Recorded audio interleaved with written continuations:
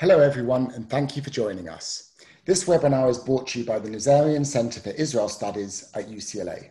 I'm Dov Waxman, the Director of the Nazarian Center and the Rosalind and Arthur Gilbert Foundation Chair of Israel Studies at UCLA.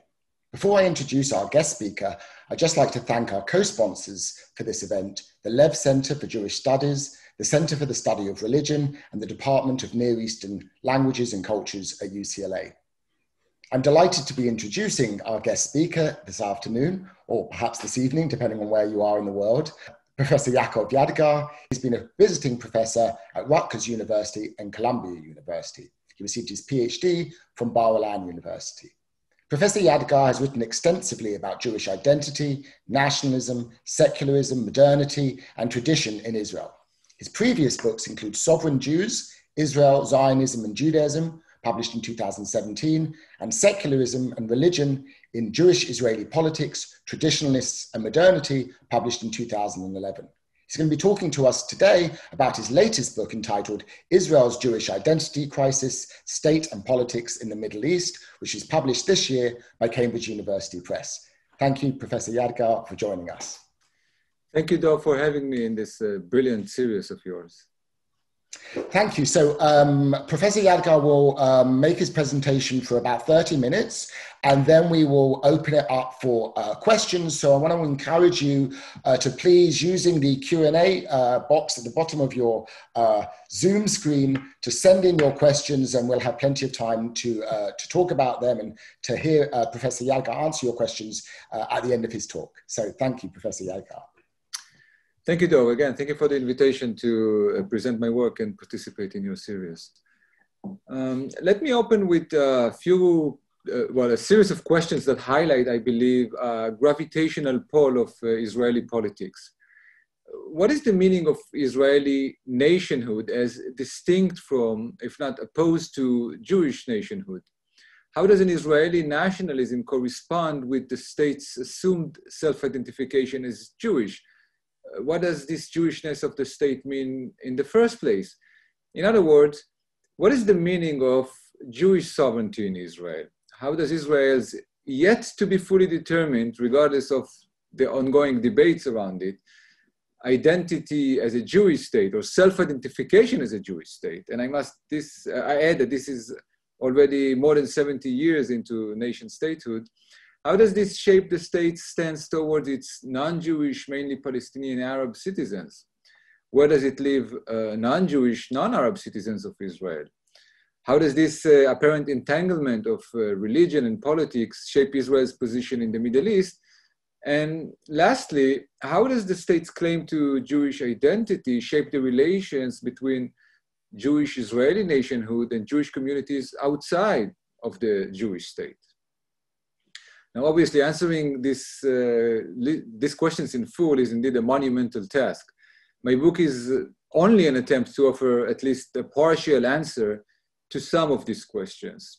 What I would want to do here this evening here in Oxford, or this afternoon in LA, is to suggest a certain key for tackling these issues and other issues derived from them by refocusing the discussion on the Israeli nation state's unresolved relationship with its own claim to what is commonly understood as a non-religious, not to say secular, Jewish identity. In other words, I would suggest that all of these questions or issues I've just raised have to do with what can be safely termed Israel's Jewish identity crisis. This crisis is to a large extent a direct outcome of what is often called the project of modernizing, secularizing, and politicizing Judaism. This project has been to a large extent built upon two primary arguments or negations. First, it would deny the argument or counter the argument originally developed by Central European Jews in the 18th century that Judaism is only, quote unquote, or even primarily a religion, which is non-political by its very nature. Put positively, the argument developed mostly in 19th century Europe by both European nationalists who were largely anti-Semites and Jewish nationalists who countered them. The argument was that Judaism is in essence primarily a political identity or political entity as the term is understood in the context of European secular nation states. Second, the same Jewish nationalist political project would negate what it calls Jewish exile, which it defines, once again, using the European conceptual toolkit, as a non-modern, malignant case of religiousness. I will get back to this matter later on and expand on it a little bit, but I want to stress already at this point that in its height, this double or dual negation would bring about the rather interesting phenomena of Zionist ideological pioneers who are so vehemently opposed to any notion of Jewishness that they would prefer not to be called Jews at all. They would ultimately, they would prefer usually to be called Hebrews or other names. But this tension would ultimately feed the aforementioned sense of alienation or even resentment over Jewish history that is prevalent among the elite of a state that self-defines as the state of Jews, if not even as a Jewish state.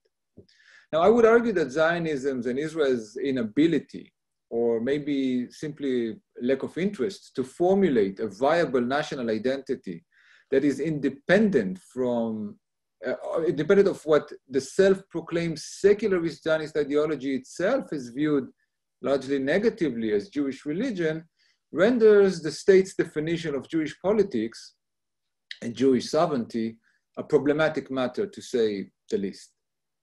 Zionism entails a transition from the understanding of Jewish identity through a dialogue with diverse traditions to a so-called natural or ethno-national definition of this identity. It moves away from the notion that it is Judaism that defines the Jewish person. Instead, it argues that the Jews precede and in effect define Judaism.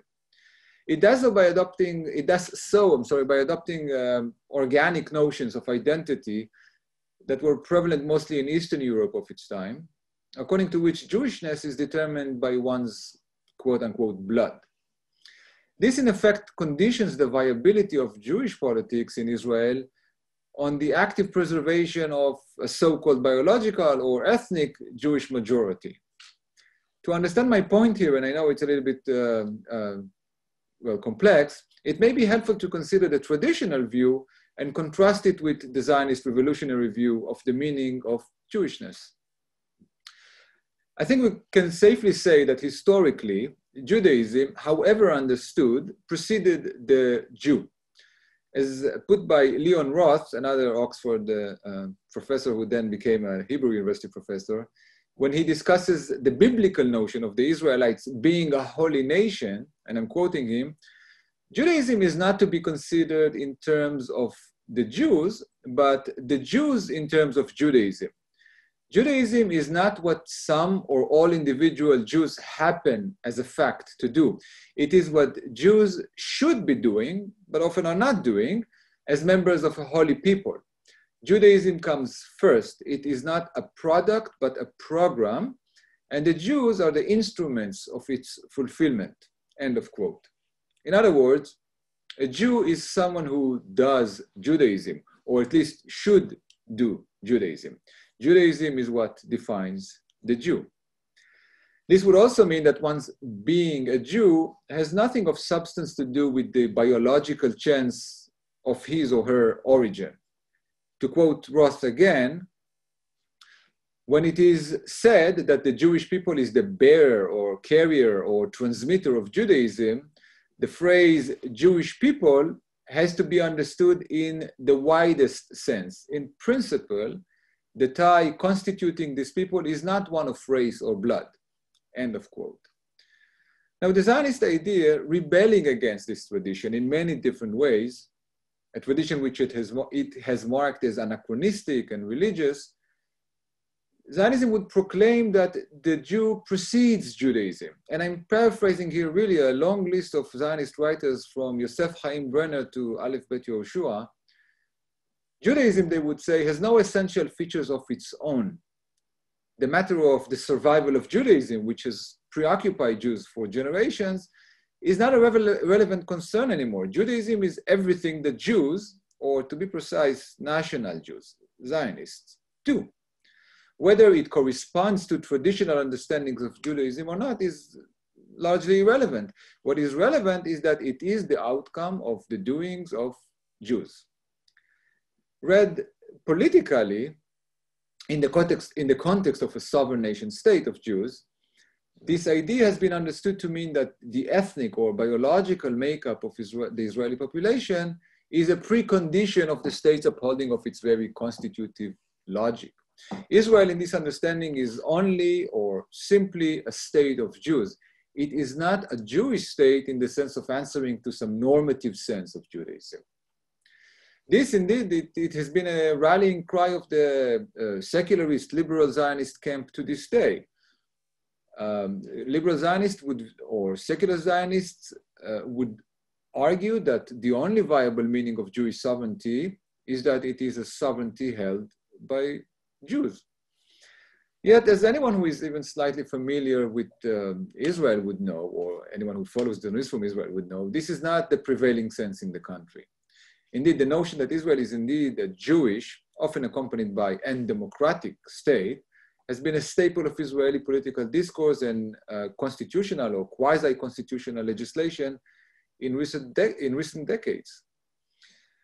But let us go back for a second. What would justify the Zionist claim for sovereignty in the first place? What would justify the admittedly violent history that has accompanied this claim, focused as it is on a land whose inhabitants at the time are largely neither Jewish nor Zionists? Well, the answer is simple. It's Jewish tradition and Jewish history, of course. Zionist ideology and the sociopolitics of the state of Israel that are emanating from it entail then somewhat of a paradox. I don't have a better term for that. First, propagating Jewish sovereignty or the sovereignty of Jews, Zionist ideology would claim that it is this sovereignty, or to be precise, its manifestation in the political form of a Jewish nation state, that defines Jewish national identity. But the very struggle to achieve this sovereignty, and especially a campaign to achieve sovereignty over a land inhabited mostly by non-Jews, has been conducted and justified in the name of Jewish nationhood. So there must be a prior distinction, one that precedes sovereignty, that defines Jewishness, even in the narrowest of nationalist understandings of the meaning of political Zionism. That is a view of the state of Israel, not as a Jewish state, but as simply as a state of Jews. The question remains, what is a Jew?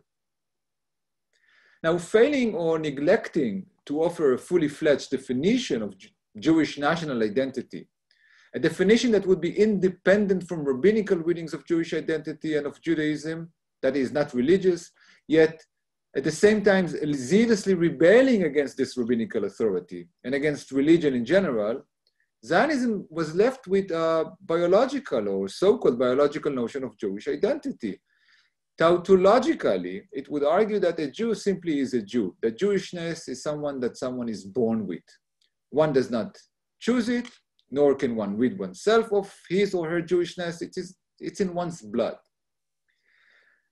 Now, this tautology, which has really dominated pre-state Zionist ideology and shaped much of the Zionist ideologues' discussions on their own Jewish identity and the identity of their project at large, it proved insufficient in the framework of a nation state that self-identifies as a state of Jews.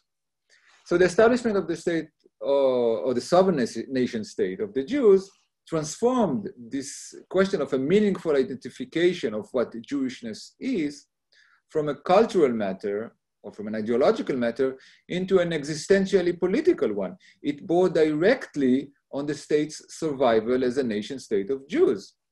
This was specifically true since the state, following the logic of mainstream Zionist ideology, viewed itself as secular. So it could not explicitly rely on what it viewed as religious elements of Jewish identity for its own self-identification as a Jewish state. The state then chose not to, or maybe it was unable to, given its indebtedness to secularist epistemology and to secularist ideology, not to focus on maintaining a sovereignty that is Jewish, that is a sovereignty that dialogues with Judaism as a constituting tradition, but rather to maintain the sovereignty of Jews. Indeed, and I mentioned this already earlier, a dominant secularist liberal Zionist reading has been insisting that the secularity of the state means that it does not identify as Jewish at all. That is, that the state does not carry a religious identity of its own, that its sovereignty cannot be meaningfully Jewish in this term. Rather, it is simply a state of those identified as Jews. Now again, this of course necessitates a clear legalistic identification of Jews and the differentiation between Jews and non-Jews. That is, the state itself must play an active role in drawing a clear distinction between Jews and non-Jews, and to mark the former, the Jews, as those whose state Israel is, and to make them a majority, while designating the latter a minority, who in effect cannot claim full or equal participation in the sovereignty of Jews by definition.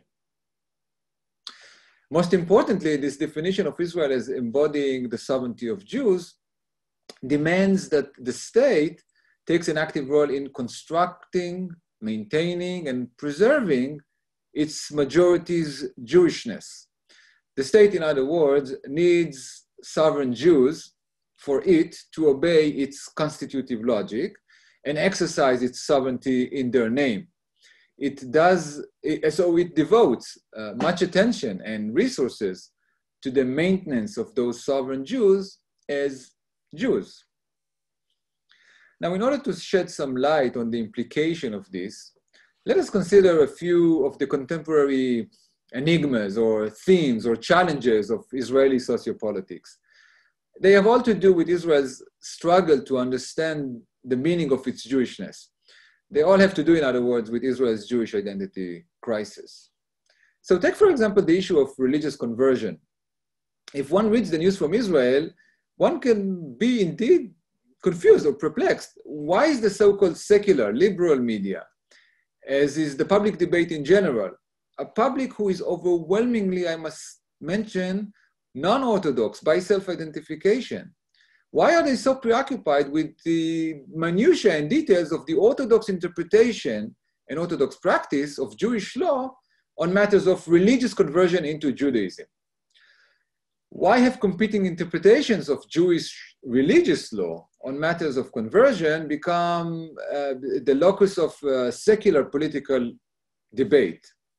And why has the, again, non-theocratic state, by all definition itself, been so actively involved, mainly through the military of all states' institutions, in a program of mass conversion as a matter of religious Orthodox practice of non-Jews, I should mention also who are non-Arabs, into Jewish religion?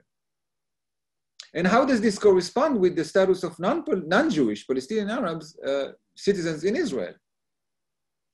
Or take another example. Maybe the most famous currently, the controversial Basic Law, Israel, the nation state of the Jewish people, which passed 2 years ago now, and seeks to enshrine and ensure constitutionally so the state of Israel's Jewish identity. Why does this law assert Israel's identity as the nation state of the Jewish people by negating or prohibiting recognition of other peoples, read Palestinians, similar claims for nationhood or to nationhood? Does declarative constitutional Jewishness of the state necessarily amount to an explicit commitment of the state to prefer Jews and their interests over non-Jews, as the law has been understood? Does the law in actuality explicate that Israel's wish to be both Jewish and democratic is unachievable, as it seems to make the state's Jewish identity superior to its commitment to democracy? Maybe most importantly, how had it come to be that the law, originally proposed and advanced by so-called secular members of the Israeli parliament who adhere to a secularist Zionist discourse, how does it rely on Jewish tradition and Jewish law, that is what is commonly referred to by the same secularist discourse as Jewish religion, for the preservation and for the maintenance of the Jewish identity of the supposedly secular nation state. Also, why have parties representing Orthodox and ultra-Orthodox Jews been so visibly uncomfortable with this law, originally opposing it for a decade before ultimately caving in and giving their voices to it? And maybe as a last example, take the declarative ruling by the Israeli Supreme Court, I guess the most celebrated champion of liberal secularist Zionism, a ruling that explicitly, rather vehemently, denies the viability of an Israeli national identity. There is no such thing as an Israeli nation. Thus said the Israeli Supreme Court, no other, repeatedly. What motivated the court to address this obviously ideological matter in the first place, and why did it view the possibility of acknowledging the viability of an Israeli national identity as a threat to Zionism and to the state of Israel? Put in a nutshell, all of these cases, into the details of which I delve in my book, all of them touch upon an inherent tension or contradiction between, on the one hand, secularist discourse and a conceptual framework which designates secular rational politics and religion into separate realms of human life, and, well, reality, on the other hand, which does not obey these framework's expectations. I think one of the most fruitful ways to transcend the secularist discourse narrow horizon and to engage in an examination and maybe even a construction of its alternatives is to identify the matters at hand not as an issue of religion and politics in Israel, as in two separate categories that clash in some historically complicated matter, but rather as a quintessentially political issue of how we relate to our traditions. In other words, what I want to propose here is that we should or could at least engage in critical Jewish, that is, attentive to the messages entailed in the histories and traditions of Judaism, a Jewish reading of the unresolved, charged nature of Israel's approach to the numerous histories of Jewish communities, histories that are manifested in the Jewish traditions that preceded the Zionist project and its culmination in the state of Israel. So this is the central issue I think should be addressed. The question, how does the nation state's theopolitics, that is an amalgamation of what we would usually call as theology and politics, which are assigned to the sovereign, how is this theopolitics constituted, as it is, symbolically at least, on an created or invented or renewed national tradition? How does it approach Jewish traditions that preceded it and that continue to live alongside it? So let us consider first the question of Zionism, or how Zionist ideology has constructed its position vis-a-vis Jewish traditions that preceded it, and where, so the mainstream argument has claimed, besmirched by the stain of religiosity.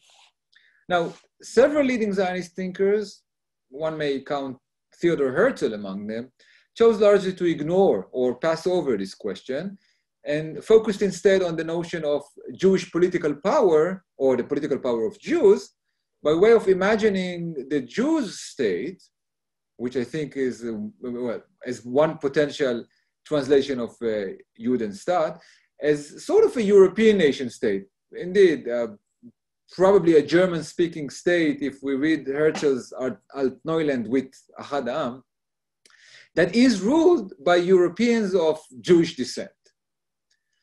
Now, other ideologues who were fiercely critical of this neglect, foremost among them was, of course, Ahad Am, who flung at Herzl the rhetorical or accusatory question, and I'm paraphrasing, what exactly is Jewish about your Judenstaat? They viewed the Zionist project as primarily obligated to secularize Judaism. That is, to reinterpret Jewish traditions so as to make them consistent with a rationalist, modernist, utilitarian worldview, which will be, in the mainstream political reading of Zionism, the basis of the secular nation state of the Jews.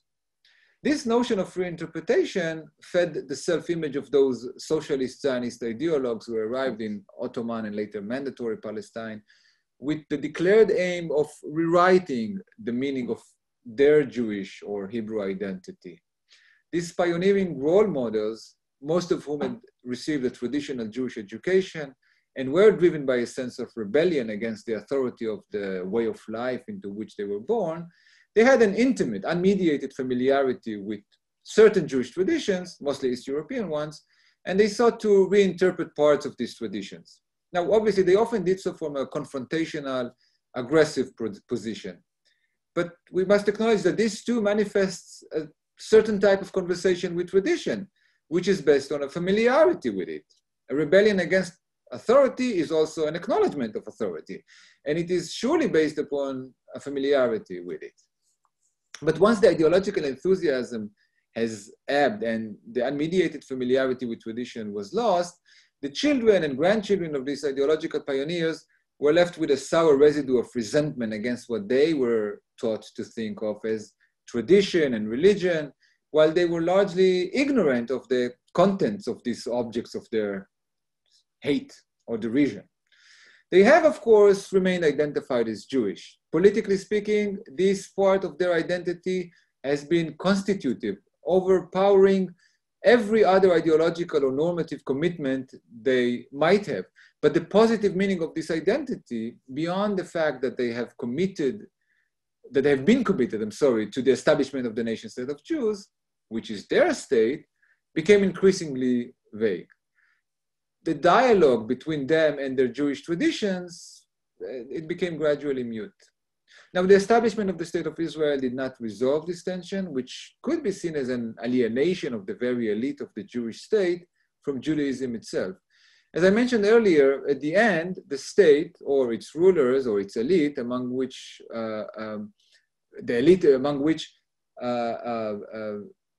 predominant secularist ideology prevailed, seems to have chosen to focus primarily on the constitution of a Jewish majority over a non-Jewish Palestinian Arab minority as the principal condition for its existence as the state of the Jewish people.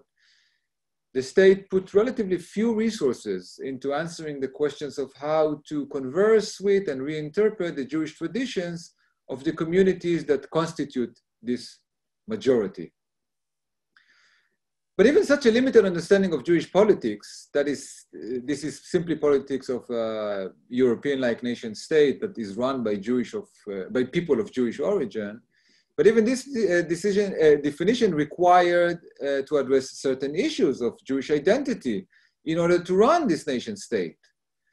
Most obviously, the state is required to decide who counts as a Jew and who does not, or to outline the borderlines defining the very nation in whose name the state rules. Ultimately, the allegedly secular state chose not to carry this task. It is quite clear that Zionism has been unable to provide a fully fledged, self-sufficient secular definition of Jewish identity.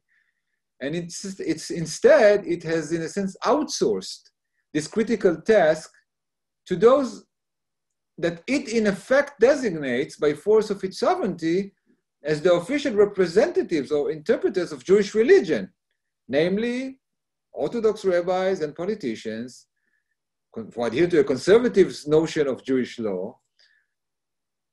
They function as the nation state's gatekeepers, whether they chose to or not to. They were appointed the state's gatekeepers. And they do so by being assigned with the responsibility to decide who counts as a Jew. And they do this utilizing religious law, which they adhere to. And by being given the monopoly over, the monopolistic authority to manage Jewish citizens' personal matters of marriage and divorce, in effect preventing marriages between Jews and non-Jews in Israel, and thus preserving the distinction between the two groups.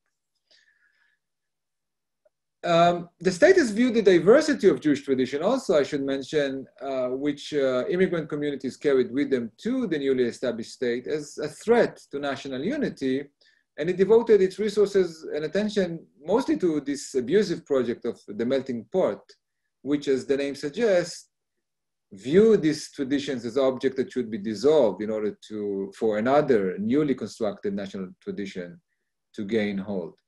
Now, it maybe isn't, maybe I should not mention, it needless to say, but never mind, let me remind us that the state still espouses a notion of a distinction between Jewish religion and Jewish nationality, which is presumably secular. Yet the political and legal debates surrounding the paradoxes or dilemmas that this distinction creates have clearly demonstrated that the state, as well as the culture it has built, they remain loyal to the notion that these two categories are essentially identical. This idea stands at the core of the national school curriculum, and it feeds a series of laws which enforce a certain notoriously narrow interpretation of Jewish tradition on the public sphere, aimed at preserving the Jewish character, or the Hebrew tzivyon Yehudi, of the state and its public sphere. So this is, and maybe I should conclude with this point, this is the key to understanding the Israeli status quo. It is not, at least not primarily so, a matter of compromise and submission of the secular majority to the whims of the religious minority. Rather, it is an expression of the reliance of the state, who is, it should be stressed again, still ruled by representatives of the same non-religious majority, on a narrow, so-called religious interpretation of the meaning of Jewish traditions for the purpose of regulating the public sphere and administrating national politics, which are seen as politics of a majority of Jews. Thank you. Thank you very much. Before we have some questions coming in, and I'd like to encourage everyone out there to send in some more questions for us. Before I read up some of the questions that have come in, let me begin first of all with taking the prerogative of posing a couple of my own. You know, in terms of this dilemma that Israel faces of trying to define its Jewish identity, my first question is kind of zooming out. Is this dilemma implicit in the way in which modernity kind of separates the concepts of religion and nation, right? So in a way, it's built into our the very terms, religion, ethnicity. So Judaism, Jews, if you like, don't fit these modern categories, have never fitted these. And so being forced, whether it be in Israel or in fact in the Jewish diaspora as well, to try to fit themselves into these modern categories of, you know, are they an ethnic group? Are they a religious group? Are they a national group? In a sense, necessarily results in this kind of identity crisis, if you like, not only in Israel, but across the Jewish world, because they're trying to conform to categories of modernity that really aren't ultimately suited to Jewishness. Yeah, I couldn't agree more. I think one of the main themes of modern Jewish history, specifically with a European dominance of the discussion on European Jewish identity, has been this entanglement of a discussion of Jews, on Judaism and Jewish identity into epistemological, conceptual, terminological toolkits that are born of an alien or a separate tradition, the Christian one, and the European history of, specifically Central and Western European history, that designates, starting at a certain point in history, politics and religion as two separate realms. I think maybe one of the starkest formulations of this problem comes from no other than A.B. Yehoshua, whom I mentioned earlier. A.B. Yehoshua is committed to this discourse, but then he identifies in one of his famous essays the problem as an issue of melting as opposed to welding. So in the history of Europe, he says, religion and politics have been welded together, and then the separation of church and state has been a relatively easy process of breaking apart two welded organs, while in the Jewish case, religion and nationality have been melted together. So a clear amputation, which is what he's seeking, amputation of religion away from nationality, is an impossibility. I think that this kind of discourse is futile to begin with. As you said, Judaism is neither and, all of the above. It's a race, if you want, it's a tradition, it's an ethnicity, it's a nationality, it's religion, but it's none of the above because it doesn't fit those Christian categories. If you ask me how we could, in a sense, transcend this, I think what's essentially missing from the discussion currently taking place, or at least dominating the discussion, the public discourse, is a Jewish engagement with these questions. That is, dialoguing with tradition that brings whatever tradition can give us into this debate. So trying, in a sense, to bring a more, how would I say it, authentic sense of what Jewish peoplehood, Jewish nationhood, Judaism could be. And I mean, it seems to me that there's a similar, in a different context, but there's that kind of a similar crisis of Jewishness in outside of Israel, which is not resolved, of course, by the state. Could then, I mean, the answer that Jews elsewhere in the United States, in Great Britain and other places seem to have kind of improvised is that Jewishness and Jewish identity is really defined by a shared collective memory. Right? And so it's the maintenance, and particularly the Holocaust memory. Yes. The maintenance of that really is, to the extent to which you participate and remember and have that collective memory, that defines your Jewishness. Yes. Obviously, there's obviously a problem with that.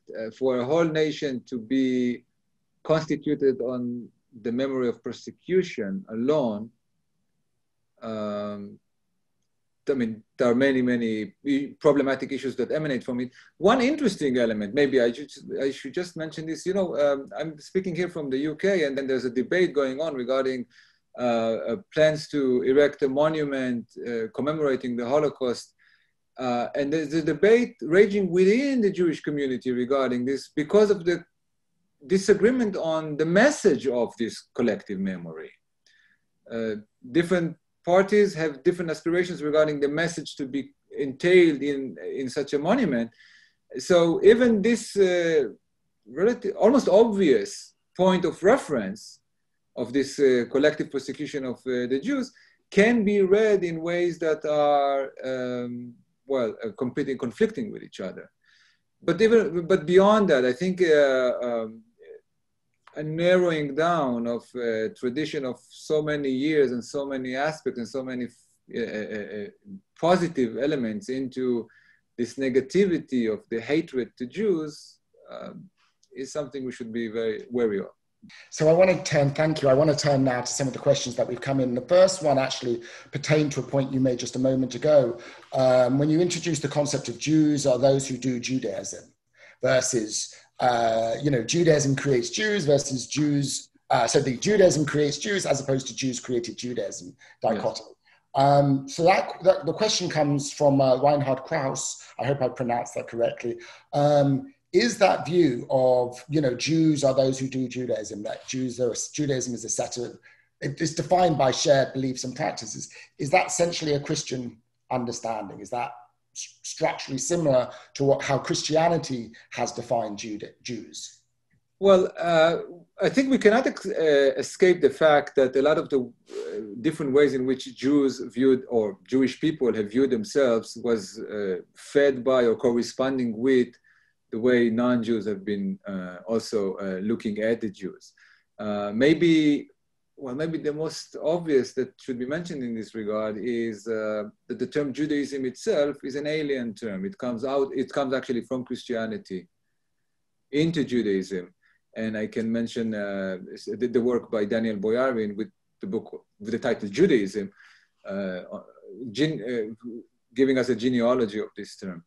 But I think we still can, by studying the tradition, as for example, Leon Roth is doing in a book which is The History of Judaism, not History of Jews, we can still correspond and see how different understanding of these traditions, and there's no one understanding of this, have all, in a sense, ended up with this correspondence between an ethic or a Torah, a teaching, and then the conducting of personal and communal life. So the order has been such that that people is defined by a message regarding the proper conducting of personal and collective life. Whether this is an inherently authentic intra-Jewish definition, or maybe it has some Christian elements played into it, I think is a little less problematic a question at this point. So I want to ask a question that's come from Gary Gilbert about Jewishness in Israel. And you mentioned how the Israeli state has had to rely upon an Orthodox definition of Jewishness and essentially, empower the rabbinical establishment to decide on matters of who is a Jew. The question asks, would state recognition of non-Orthodox religious leaders and institutions and practice help resolve this? And I guess I would add on that, based upon what you're saying, is it even possible for the state to allow for multiple to actually allow for non-Orthodox definitions and practices, given the fact that they have to rely upon a single definition? I mean, what does this, so I guess the question, what does this mean for the understanding of Jewishness that in fact most Jews in the United States have? Yes, I think, and obviously the debate surrounding the state of Israel's choice to give a monopoly, and this is a choice made by a non-Orthodox majority, we have to keep this in mind, to give the Orthodox rabbinical authority a monopoly over conversions, which are in effect and formally the only gateway for joining the Jewish people in Israel. So other nation states have paths towards citizenship. Israel's path towards joining the nation is only through the religious gate, which most Israeli Jews don't care about, the contents of it. And it's a very interesting exercise to think what would happen if Israel did not grant this Orthodox monopoly, or did not grant this monopoly to the Orthodox, and instead accepted all conversions from the main Jewish denominations, among which Orthodoxy is a minority, specifically the North American case. So first of all, this would still be a religious pathway. It would still be, by definition, non-political gateway towards political participation. So in a sense, the tension would remain. Why would you need a rabbi, whether he's an Orthodox or she's a Reform rabbi? Why would you need them to grant someone the membership card that comes from religion when you view yourself as, purely political and a-religious as an entity? So that would be one question that comes to mind. And obviously, I think the contestation regarding conversion in Israel, which has focused on that, the debate oscillated between just demanding opening up of conversions to all and some, how would I say, compromise solutions where the rabbinical establishment is forced to maybe accept some leniency in its rulings. This is still captured in the notion, this debate, is captured in the notion that the way to join the Jewish people is through Jewish religion. So it wouldn't solve this problem. It would create, from Israel's self-conception point of view, another problem. What would happen if, due to the relative,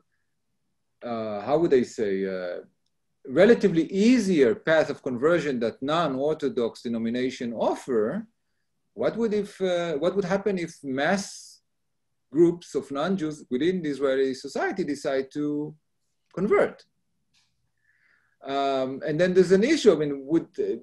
I think part of the problem is that in Israeli secular majority, there's a sense of,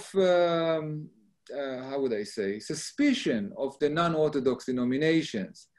And well, I guess I should leave this at that. This is really just, I'm digressing to another issue here.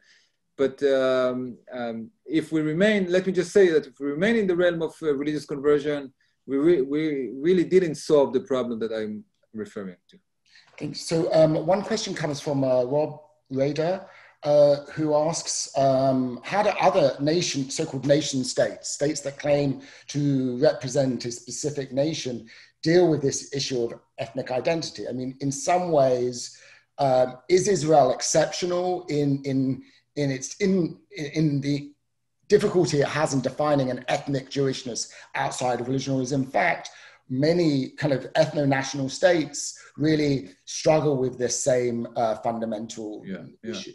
It's a great question, and there's always this tension, you know. I guess anyone who's in this discussion and either teaches or researches or listens to debates on Israel knows that there's always this tension between just identifying Israel as unique and just saying, you know, it's just another case of so many other similar cases. I think both at the same time. I mean, it's true, and I try to stress this specifically in the conclusion of my book, that in a way, the story that I was telling is not an Israeli unique story. It's a liberal, democratic, secularist story par excellence. We see this here again in Western Europe, all the same, when all of a sudden, confronted with waves of immigration of non-European, non-Christians, the majority reasserts its not just Christianity or Britness or Englishness, it reasserts Europe's own identity with a tradition, with an ethnicity, with specifically the different nation states. And in this regard, really, and if we take the Middle Eastern states, among which Israel should be counted, not necessarily a European state, this wouldn't be such a unique case. What's unique about it, that it's the only state that has to grapple with Jewish tradition when it comes about doing this. You know, sitting here as I am in what is called the School of Area Studies, I do meet many scholars and many friends who think about the same questions, but through completely different contexts. And it's fascinating to see how some of the the game plays play the same way. So if you think about Pakistan, who establishes itself as a Muslim state and then has to make Muslim identity into a national identity, and obviously Islam doesn't fall into these European categories. And if you think about Iran and its claims of Shia and Muslim and Iranian identity, you can see a lot of similarities and a lot of interesting parallels. But then again, none of them has to do this thing, this Jewish question. And Judaism presents to us with some obvious unique issues. Probably the most important in this context is that what we understand as Judaism, what we put with the ism at the end of it, at least, you know, historical rabbinical Judaism, has developed in the state of lack of sovereignty. That we don't have a tradition of sovereignty. We have rules of what would happen when the Messiah comes, but this is not a political tradition of a state. So speaking of the some similarities between Israel and other countries in the region and Muslim states, we have a question from Lev Grinberg, Professor Grinberg. In the Muslim world, there's a new approach emerging on the relationship between religion and state called post-Islam. And this is the, the position that's been put forward by Islam, is that essentially merging the religion and state causes damage primarily to religion, but to both, and there's a need to separate it. So he's asking if it's similar to imagine a kind of post-Jewish state or post-Jewishness, and what would be the implications of trying to have that separation? Would it weaken Jewish identity, in your opinion, in Israel, I think, or in fact, as I think post-Islamists might argue, maybe strengthen it? It might lead, in fact, to Israeli Jews to have a better attitude towards Judaism if there's this separation between state and Judaism. Yeah, thank you. I think it's a brilliant question, and I couldn't, invite it specifically because I wrote a chapter on it in my book. And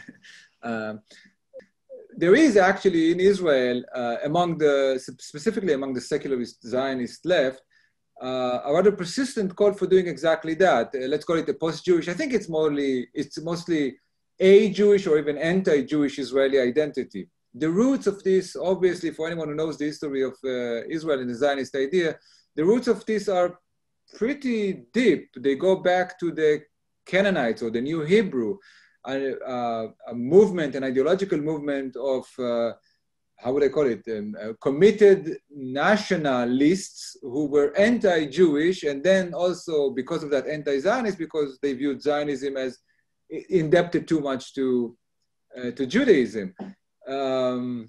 Maybe the most famous iteration of this right now is the call for an Israeli nationality or an Israeli identification, which is not Jewish. And I mentioned this earlier in my short talk. There has been an attempt actually by this relatively small elite, but nevertheless vocal elite, to get the state identify them as members of the Israeli nation and not the Jewish nation. And they would say so explicitly that they do not feel Jewish, that even if their parents were Jewish, they no longer identify as Jewish. And for them, it's the Israeliness that defines them.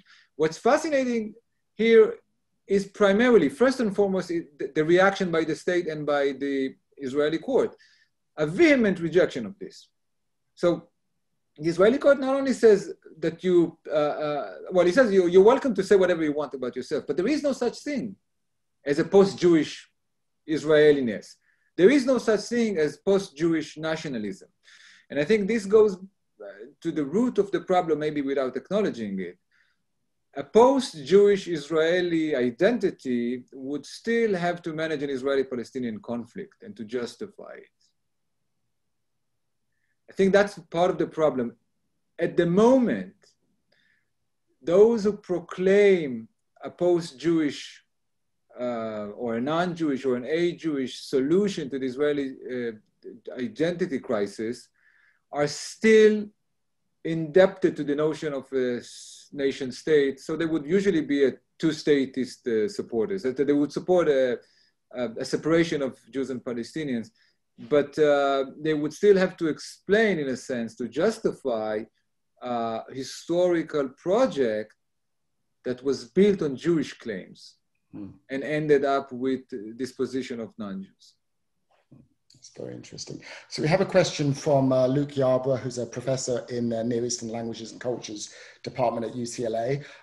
Where have the secular Zionist elite come down on the Jewishness or citizenship status of Jews by descent who actively espouse religions other than Judaism? As a test case, can they shed light on the de facto intuitions on the question of who is a Jew in Israel? I think this may pertain to the kind of famous Brother Daniel case.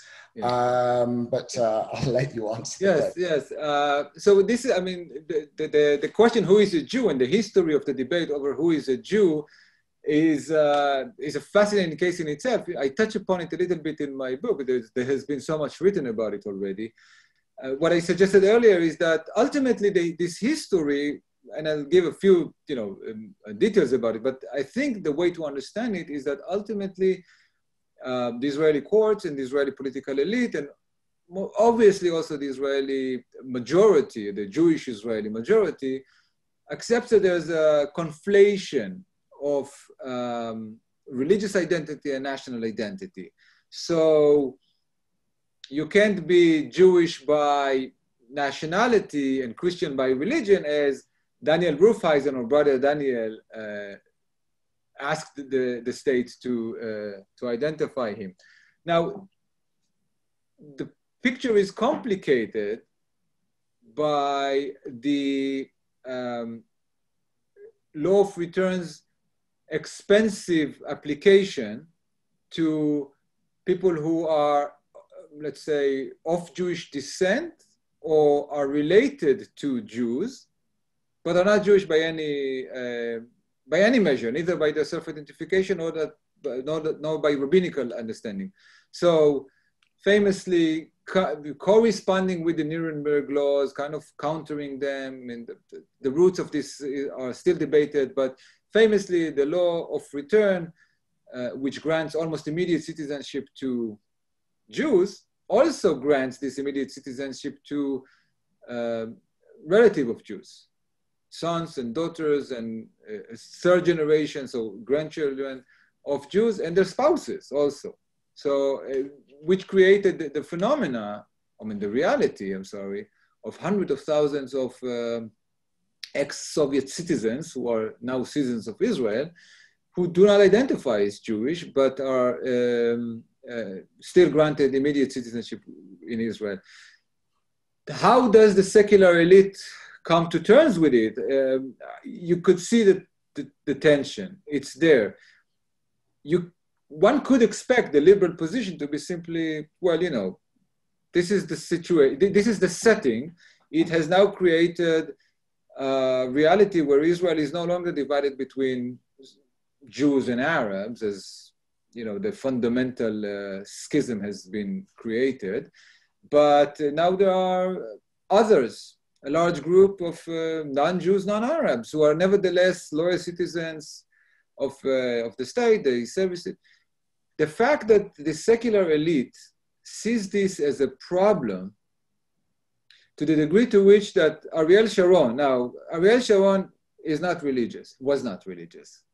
He was not a leftist, he was not necessarily a liberal Zionist, but he was an authentic explicator of secularist Zionism, I think, like as good as any other. Ariel Sharon's government designated the solution to this problem a national mission. So first it designated as a problem that there are a few 100,000 of non-Jews, non-Arabs in Israel. And then it devotes resources as a national mission to help them cease to be non-Jews, non-Arabs. How do they do that? They take them by the hand to the religious courts and they help them convert by the rabbis.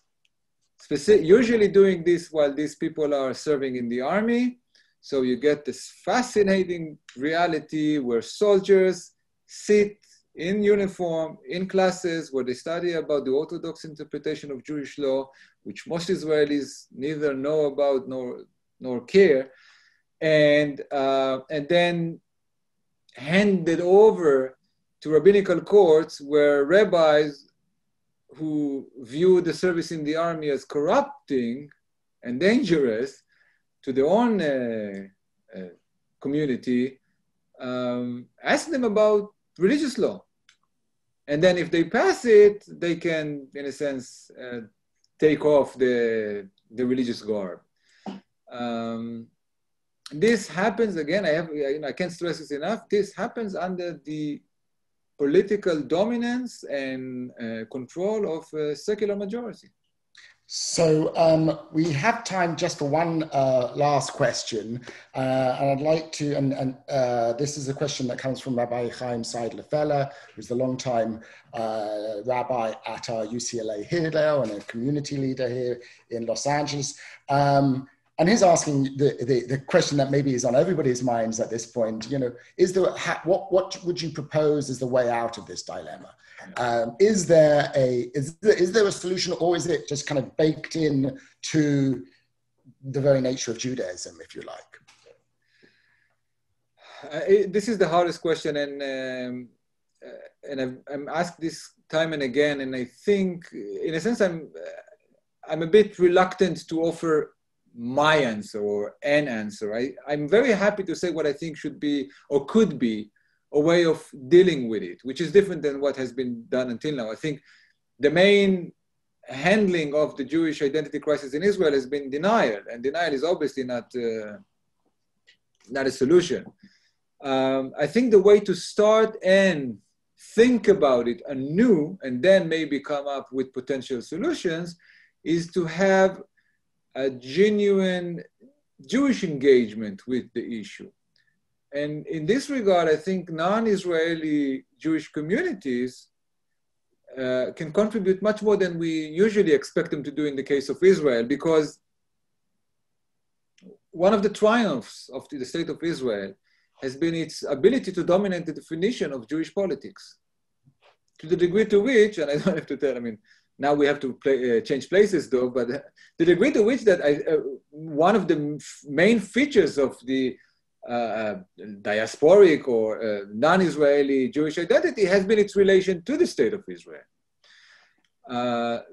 But non-Israeli Jewish communities do have an advantage in the sense that they can hold the discussion in somewhat more abstract level, which is not immediately necessitating translation into Knesset laws.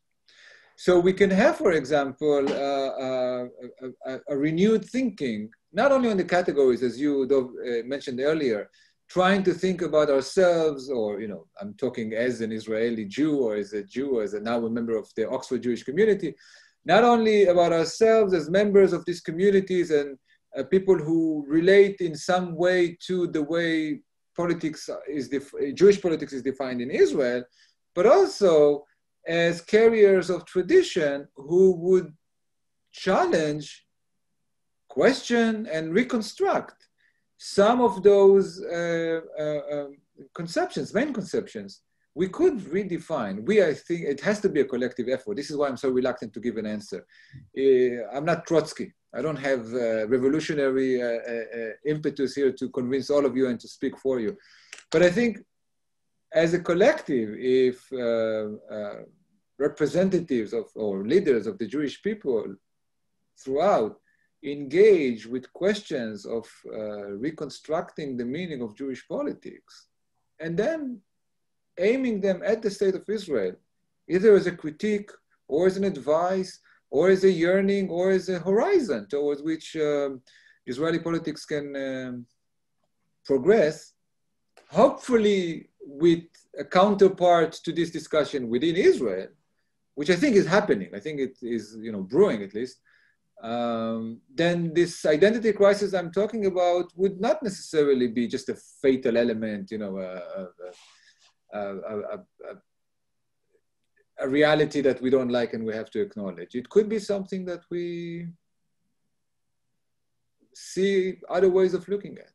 Interestingly, I recall that in the late 40s, early 50s, I believe Ben-Gurion tried to initiate some sort of, maybe not exactly a dialogue between Jewish thinkers but he certainly reached out to many, you know, eminent Jewish thinkers to ask them their views on Jewishness and Jewish identity, and then ultimately, I guess, kind of went with the ultra-Orthodox definition. I know personally you've given me lots to think about. I'm sure all of our listeners here today have, you know, been given a lot of really interesting food for thought. I really want to thank you, Professor Yadgar, for talking about your book. I want to encourage everybody who's joined us today to go out, if you don't have a copy already, to obtain a copy, where you can see Professor Yadgar really explaining this complex issue and exploring it in terms of how it affects contemporary Israeli politics. So thank you all for joining us. There will be a recording of this. Thank you, Professor Yadgar, particularly for sharing your wisdom with us this afternoon. And please join us again for future book talks that we will be putting on in the weeks and months to come. Thank you very much. Thank you so much.